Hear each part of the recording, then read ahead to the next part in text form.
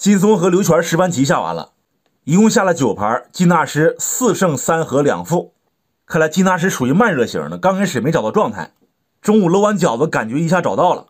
咱们本期讲的这局呢是由心愿发来的，1956年的一个表演赛，红方叫马宽，原籍是天津，后来去宁夏了，最好成绩是个人赛第6名。他68年就去世了，享年47。黑方是湖北李义庭特大。来，咱们看一下这盘棋非常经典，坑位备战干着急，自古顺炮出名局，横车对直车。红方亮相，黑方补士提前定型，现在一般都是跳马或者说巡河车了。红方挺骑兵，李特巡河，马先生点车下2路，那边没有炮，这也赶不走，先往这埋伏一个。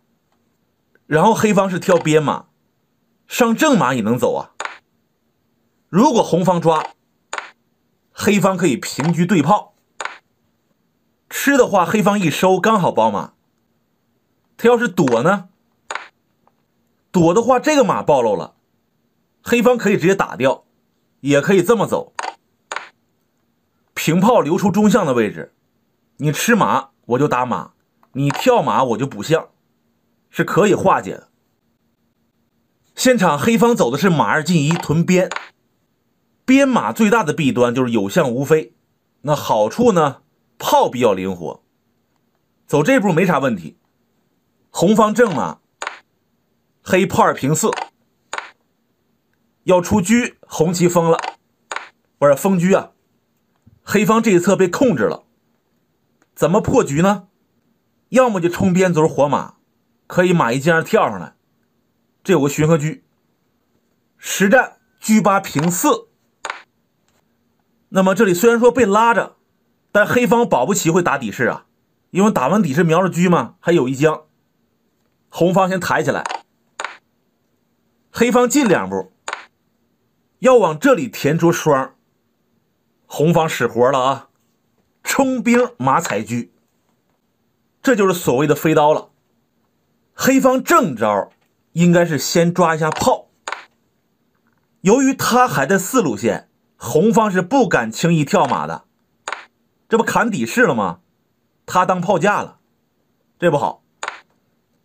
比方说红方这里保炮，黑方就给兵造了，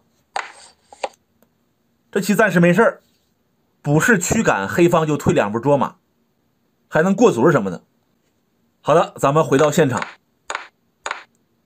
此处马先生进兵，马踩车，李特随手就捉双了，这是祸根，中飞刀了。红旗跳马过河，弃炮，黑方你只能吃了，要不然一点收获没有啊，做掉。紧接着红方双车抢肋，他要干什么呀？2鬼拍门呐，到时候你中炮脱根了，红方就可以踩了。人这马还有根，你平车没用啊，杀底士红方就补上呗，没有时间吃兵，这车还被踩着呢，等他一逃，红方不又来了吗？这个踩炮你要平的话，给自己马腿又憋住了，红方中炮又来了，全是活。实战黑方选择先吃兵，这个对，留出个位置给马，可以往这跳保炮嘛。红方还是往这点啊，黑方上马，不但保住了炮，而且还踩着红车，对吧？马先生这盘棋下的太好了，马6进4啊，这小马玩的那真是马超出操，操场操马喂，马吃马草了，马妈妈超操心准备运到卧槽点，然后退车成杀。此处黑方最顽强的一招应该是弃车杀中炮，带响啊，红方得吃啊，紧接着再平炮给他一别，马上不去了，由于红方中炮也不在了，他也没法打中卒。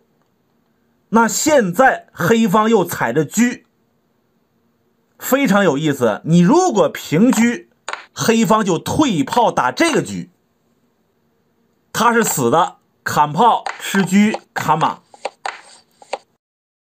这样黑方就守住了。还有一种走法，就是马踩车的时候，红方不躲，他砍这个炮，吃车再砍，黑方回马，红方杀掉高士，之后黑方马6进5，守住卧槽点。红方这个下法比刚才要好，但是想拿下不太容易。回到主线，刚刚咱们已经分析了，此情此景，黑方应该是弃车杀炮，现场给这车踩了，这可不对啊！红方进马叫杀，退车就死。我想问一下，怎么解杀？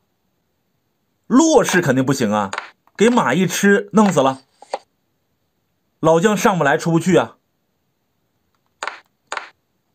那称士呢？称士最好不要砍马，黑方出将弄不死。红方砍士马将，谁将找谁啊？老将出不来，他得上将，对吧？红方炮还活着呀，打掉中卒一将，老将躲不开了，你这炮得动，红方回马绝杀，是不是非常刺激？好，现在红方退车是杀，直接称士不行，这炮太厉害。黑方无奈之下还是砍炮了，其实早就应该砍。红方吃车，黑方称士解杀棋，弄不死红方就去砍马得子呗。马再将出老将，砍士一将滑了，再吃炮，爽不爽？刚才红方吃了好几个，一查双方大子还一样多，但是你将位不安呢，再加上少士，肯定是红方占优了。这中炮有根，黑方出车，红方挺兵活马，人手不够赶快凑。这时候李义庭特大，退炮打马。像咱们普通爱好者，第一反应可能就是逃马，或者说呢进车给他炮吊住。高手怎么下？把车扔底线。下棋一定要敞开思路，你打了我就砍象，炮一夺我再吃马。黑方不乐意，把象飞开不行，红方踩了呀。现场马骑退9，给底象生根。这回得管他了，先退个车，炮动不了，之后就是上马了。这踩中卒好像有杀棋啊，老将一退再下底一将，弄死了吗？黑方走车2进3，中卒吃不到了，如果你进马踩这个，那我就卒5进1。要说马先生是真有办法呀，他就想怎么能让这个中卒冲不起来。这里来了一招回马金枪，妙啊！再冲的话我挂角了。黑方退老将，离这马远点是吧？红方现在下底一将给象端了，可以现场补一手。对于黑方来说还是不敢轻易冲卒啊，红方依然可以过来登车。这是个8角马，下底一将是不是杀棋啊？挺难办的。现场补象，将一军垫炮上马，之后马2进3，马3进2，这么走。黑方退车防守，吃卒，马上不去过兵不也挺好吗？黑方很被动，马9退7，要往这里跳踩他。红方回马，对手平车。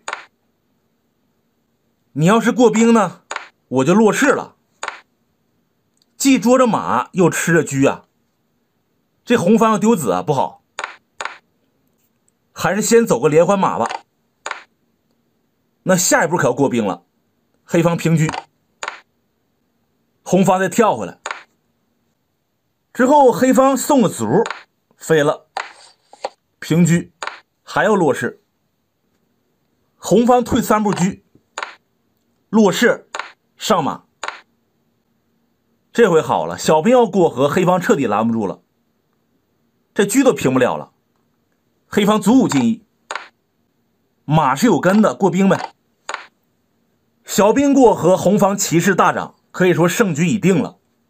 黑方有劲儿没处使，飞象吃卒，落象红方也收回来，进车平车。就算黑方对子也没用，换了呗，还是红方厉害。人家车马最起码俩兵过河呀，上将进9路兵，落士兵贵神速，跳马往回蹦，平车抓撤退，卒5进1过河，红进马踩双，双方交换，这还将一军回将吃卒，黑方抓逃马吃掉，红方双兵过河，胜局已定。这盘棋马先生啊，这个弃马弃车的攻杀真的精彩，每招棋都恰到好处啊，抢到了进攻的时间和速度。得势以后呢，不但追回狮子，而且继续包围对手，火力压制，下得好。本盘棋就到这儿，列位关注点赞，下期咱们再唠。